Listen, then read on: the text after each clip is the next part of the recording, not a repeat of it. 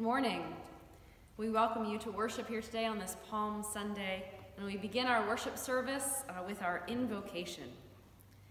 Blessed be God, Father, Son, and Holy Spirit, and blessed be God's kingdom now and forever.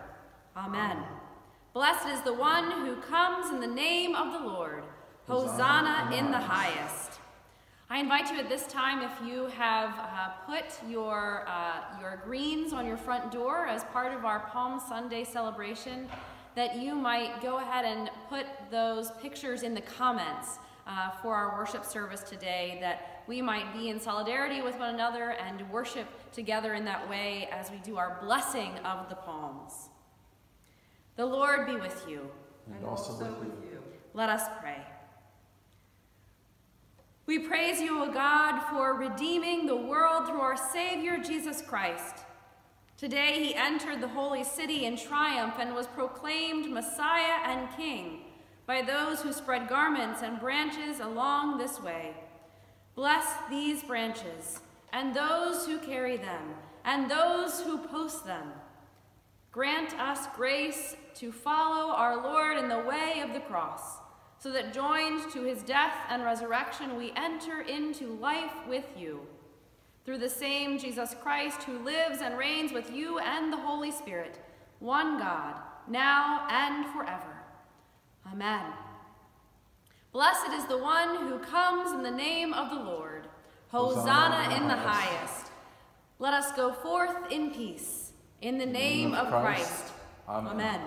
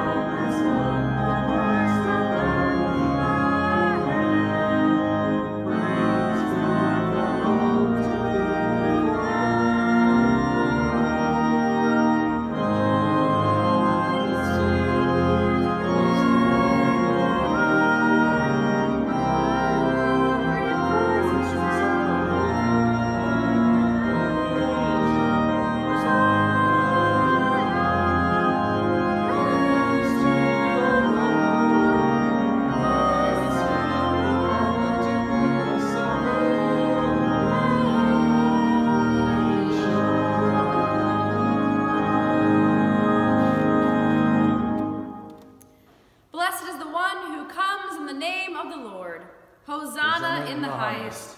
The grace of our Lord Jesus Christ, the love of God, and the communion of the Holy Spirit be with you all. And also with you.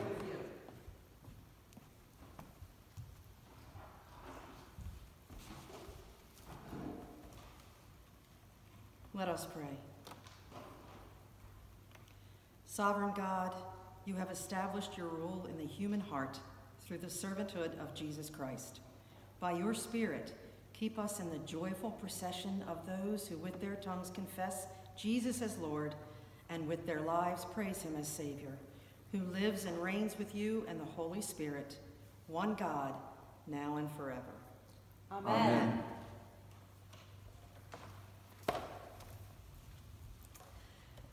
So to any of the children who are here and watching the worship service with your parents, welcome. I'm so glad that you're a part of this. I would like to make a particular invitation to you, though adults are welcome to join if you so choose. Usually on Palm Sunday, one of my favorite things is to make palm crosses. And so you take a palm branch and you fold it and you make it into the image of a cross, which I just think is really fun.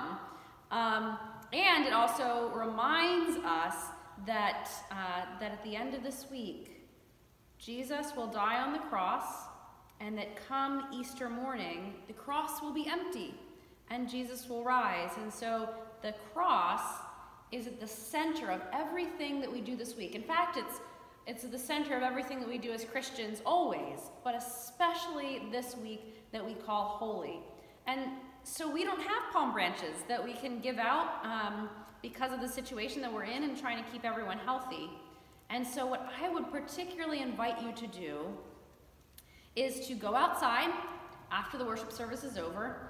Go outside and find anything that you can, so leaves or blades of grass or daffodils, if there are daffodils blooming in your neighborhood, and to take them and bring them home and to make them into a cross, that it might remind you throughout this week why it is that this week is Holy Week, because Jesus has died for our sake, and that we are invited to worship him always because of what he has done for us. And so I invite you to make your cross and then to post it in the comments. So after the worship service is done and you've made it, go ahead and take a picture of it and then have your parents post it in the comments so that we can continue to remind each other that this week is holy, even if it's a little different or really different than we're used to. And now I invite you to pray with me. Please repeat after me. Dear God, thank you for your Son, who died on the cross, that we might share your love. Help us to keep centered on the cross all week long. In Jesus' name, amen. Amen. And now we'll sing Jesus Loves Me.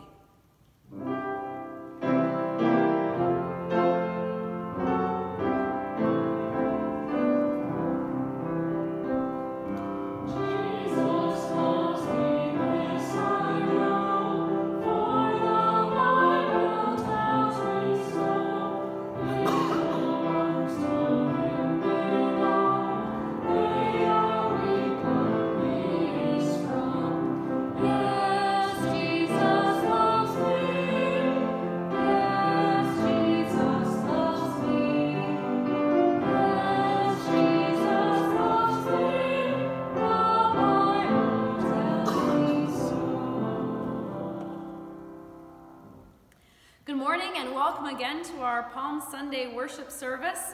I have a few announcements that I'd like to share with you all as we enter into this Holy Week together. First of all, on Thursday we will have a Maundy Thursday service. It will be at 7 o'clock, but this Maundy Thursday again is a little different. So we cannot gather here in this worship space and have a meal together and wash one another's feet, which I know some people will be quite all right with. But instead, we will each be gathering in our homes. And so I would ask you to consider this week gathering for a meal. Whoever is living in your home right now, gather for a meal at 6 p.m. Now, I know this is not possible for everyone, but consider doing that whenever you're going to watch the worship service, even if it's later, to have a meal first together. And then throughout the service, you will be invited.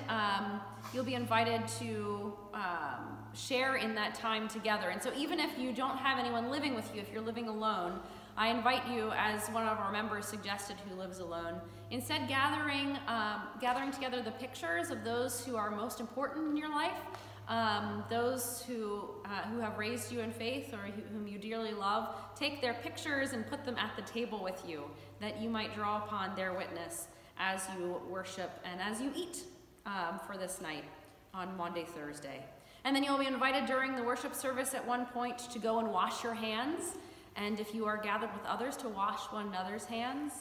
And you will also be invited to have a drink with you and to raise a glass, because when Jesus ate with his disciples, it says that again after supper he took the cup and they drank together. They drank to their shared mission and how God had placed them in this world to be God's people. And so I invite you to have a drink on hand, any drink that is your choice. It will not be communion, but it will be the community of faith gathered in that way. And then I also will invite you during that worship service to put away all religious decoration that you have in your home. So to take some time during the service, when we would normally strip the altar, when we would make it bare for our Good Friday service, I invite you instead to clear away the religious symbols and the symbols of Easter that you may have up in your home already, to put them away or to cover them up, and then you'll put them out again on Saturday night in preparation for Easter morning.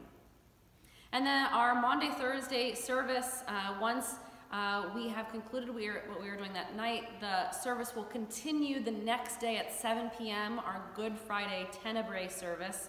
And so we invite you to tune into that at 7 p.m. Again, it will be a Tenebrae service, so we will have multiple voices participating and reading through the Passion story as we sing through the Lenten hymns that are so powerful and meaningful to us. And so I invite you to come and be a part of that. And then Easter Sunday, we will of course gather on Easter Sunday in the same way that we have at 9 a.m. and at 10:30 a.m. And now you can wear anything you want on Easter morning. No one will see you, except that I invite you, if you are up for it, to go ahead and put on your Easter best, to go ahead and dress up and wear your beautiful clothes and your colorful clothes and your hats if you have those, and then to take a picture and be ready on Sunday morning to post a picture of your Easter finery, that we might celebrate one another's presence in that way. And so we will continue to worship and to serve as we collect food and as we do all the things that God has called us to do as God's people. But at this time we will turn to our readings from Scripture.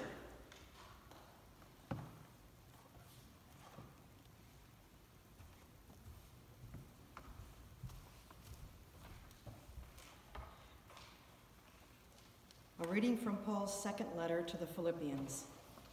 Let the same mind be in you that was in Christ Jesus, who, though he was in the form of God, did not regard equality with God as something to be exploited, but emptied himself, taking the form of a slave. Being born in human likeness and being found in human form, he humbled himself and became obedient to the point of death, even death on a cross. Therefore, God also highly exalted him and gave him the name that is above every name, so that at the name of Jesus every knee should bend, in heaven and on earth and under the earth, and every tongue should confess that Christ Jesus is Lord, to the glory of God the Father. Holy wisdom, holy word. Thanks be to God. To you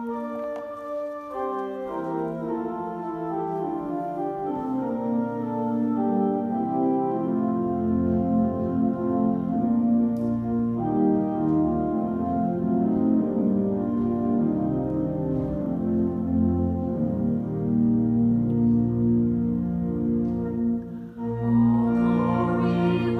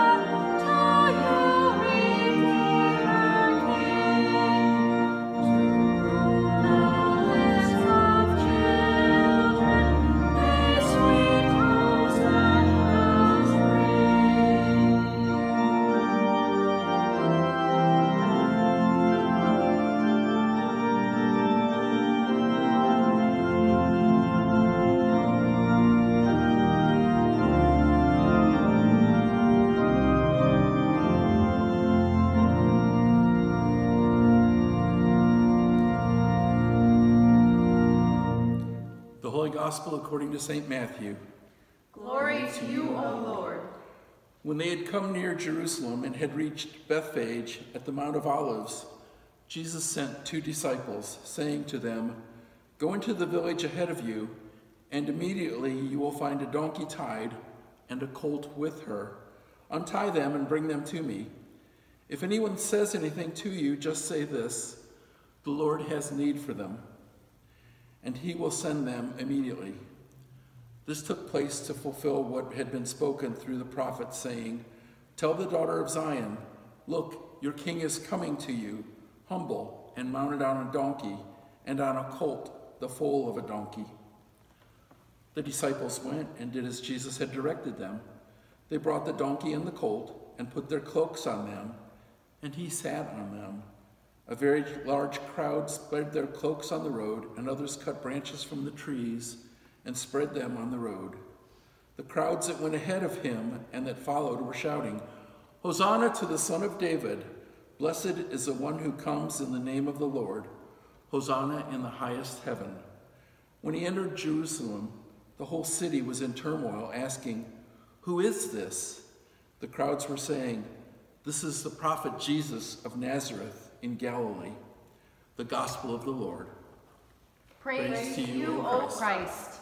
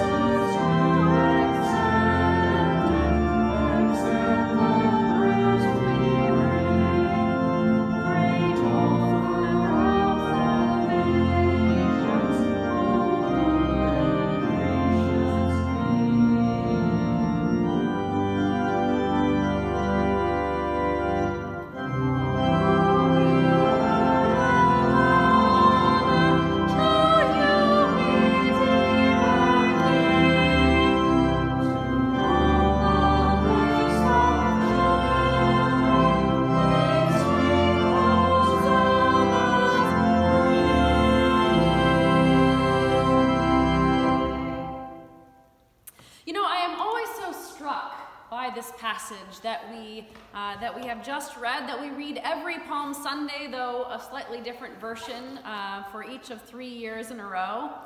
But I'm always so struck by it because I imagine that we are the crowd. Well, I mean, there are things that we do to represent us being the crowd. We wave palm branches and we join the voice of the crowd that says, "Hosanna in the highest." We are the crowd. And then, of course, we often then embody the crowd 5 days later on Good Friday when we join the voice of the crowd saying, "Crucify him, crucify him."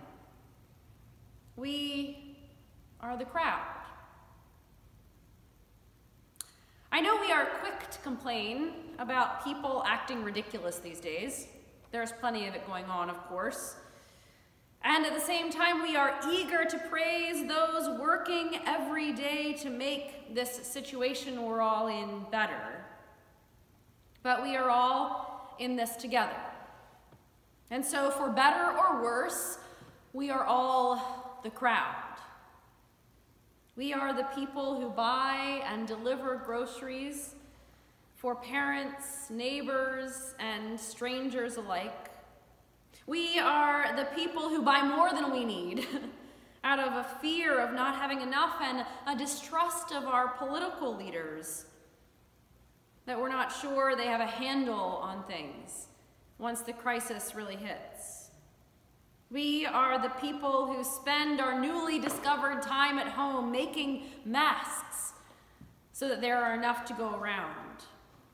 We are the people who spend way too much time on social media sharing words of hate for anyone who we disagree with. We are the crowd. The Palm Sunday crowd and the Good Friday crowd. The Hosanna crowd and the Crucify Him crowd.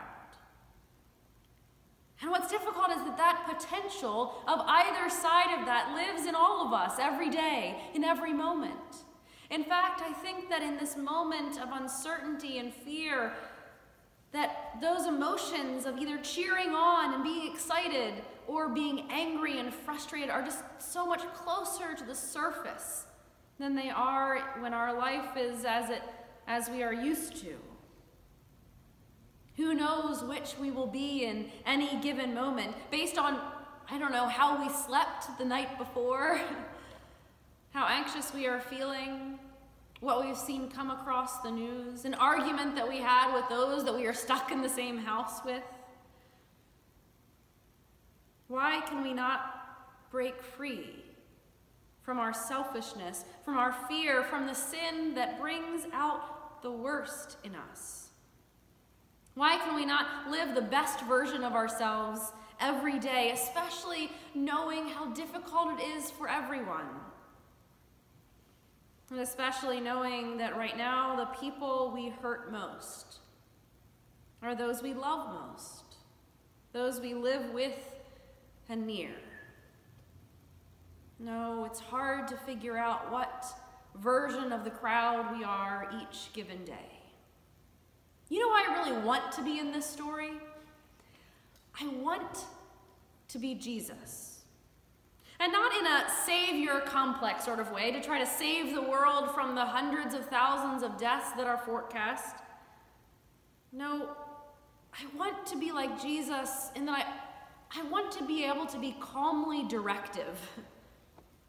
You hear the words of Jesus today at the beginning of the gospel. Go into the village ahead of you, and immediately you will find a donkey.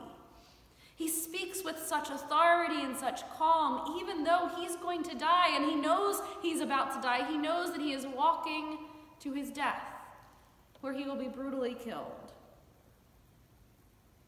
I want to be able to speak in the voice of Jesus, that will say, this is how we will do this community thing in this time. This is how we will worship and make it meaningful for people. This is how we will make sure that all people have enough to eat. How we will stay home for the common good. How we will each teach and inspire children who can't be in school in this time. And do all of this even though our lives are all turned upside down. And truth be told, there are some people who are managing to be that voice in all the chaos these days. Some of our leaders are embodying this, despite the fact that no one can really know when this will end. I want to be like Jesus. I want to be humble like Jesus, the King who is coming to you humble, mounted on a donkey. I want to never have the urge to complain or blame, but simply serve, knowing that everyone is hurting. But the truth is, I am not Jesus. You are not Jesus. And yet, strangely, at the very same time, I am Jesus and you are Jesus.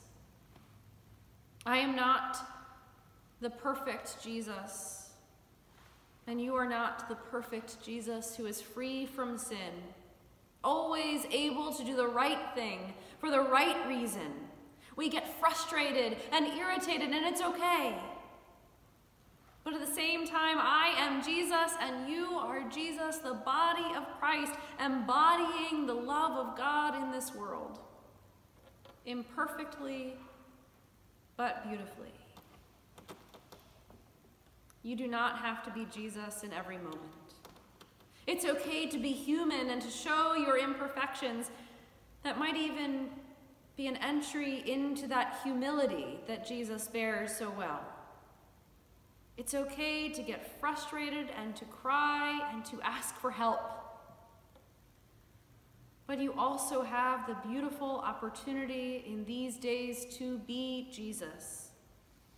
Most obviously, healthcare workers and those working in nursing homes and homeless shelters are Jesus every day, serving as Jesus served. But you can also be Jesus by staying at home and calling friends and family and neighbors and fellow church members just to check in. So yes, wave your palm branches or whatever greens you can find with that crowd and live into the cheering on, hopeful version of the crowd. Lean out your window at 7 p.m. each night cheering for healthcare workers, as we have seen across our world.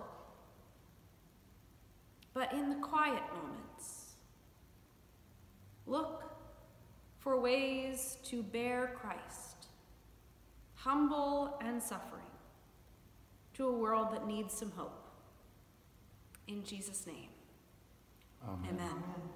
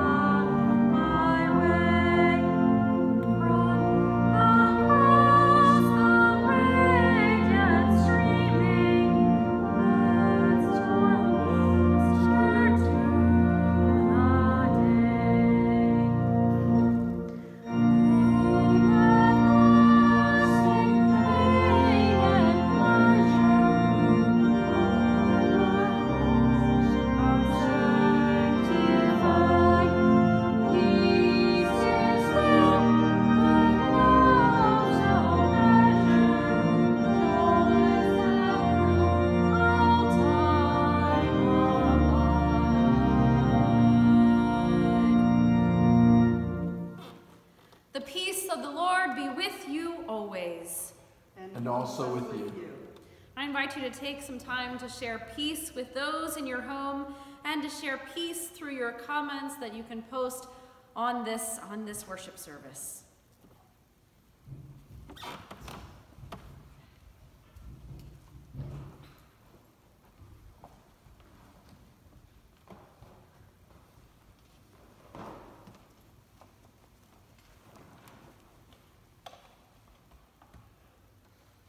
Turning our hearts to God, who is gracious and merciful, we pray for the church, the world, and for all who are in need. God of mercy, we celebrate Christ is with us as we remember his triumphant entry into Jerusalem. Hold us in his glory as we make our way through these stressful times. Remind us of our spiritual healing that awaits us on the last day. Hear us, O God. Your mercy is great. God of mercy, empower your church to carry on through these days. Bless our bishops, Elizabeth and William, as they guide us in our ministry in the most unusual circumstances ever faced. Hear us, O God. Your mercy is great. God of mercy, we pray for the most vulnerable among us, especially for Harry and the residents of Avondale community, for Esther, Donna, Virginia, Donna, Joan, and all the other 8,000 people at Oak Crest, and for everyone in residence communities isolated from family and friends. So too, we remember those who cannot attend to final goodbyes, visitations, or funerals as they lose loved ones. Hear us, O God. Your mercy is great. God of mercy, bless our pastors as they continue to minister to your people, even under these restrictions. Bless our worship together so that it uplifts all those who listen. Hear us, O God. Your mercy is great. God of mercy, we ask your tender mercy on all those on our parish prayer list, those who are sick, including Tony and Carol, and those whom we name now with voice through our typing in the comments or in the silence of our hearts. Joanne, Roger, all the members of the Yoga, Daphne, Charles.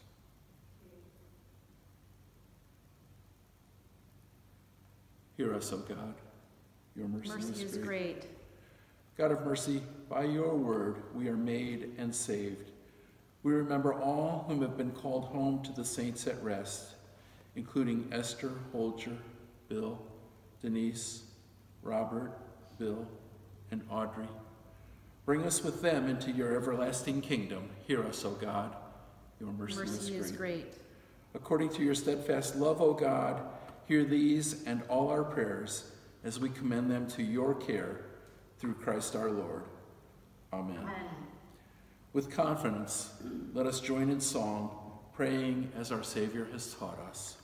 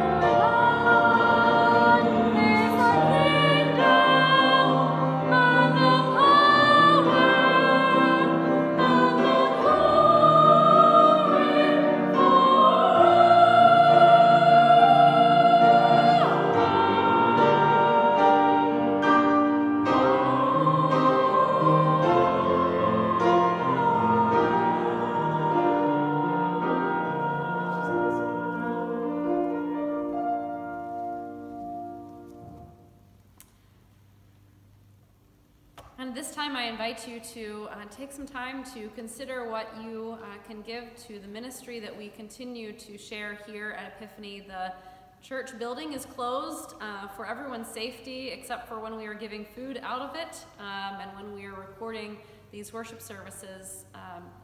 But the ministry is far from closed. The church is still living out its mission to show God's love in word and deed. And so please be generous when you are able. And I thank all the people who have really gone out of their way to make sure that their offering come in, and a few who have been particularly generous, knowing that there are others who simply are not able to give at this time. We are so grateful for all of your gifts, for the offerings of your regular offerings and the gifts you have made towards the feeding ministry that we are doing, and also those who have taken the time to fill out that service interest form that we might continue to witness to God's love and plan for when we can be back together again. And so as we listen to our offertory by Marie here in a moment, I invite you to take advantage of the opportunity to mail in your offering to make sure those are set to go to 4301 Rasp Avenue, Baltimore, Maryland 21206, or to use the donate page link that's in the comments right now to give your offering online. And again, if you would like to make an additional offering specifically for our feeding ministry and for other ways that we are helping families through a difficult time, you can mark that in the other category as coronavirus response. And now walk in love as Christ loved us and gave himself as a sacrifice for us all. With loving hearts, we return the gifts of our lives and labors as we bring our gifts and tithes in the morning offering.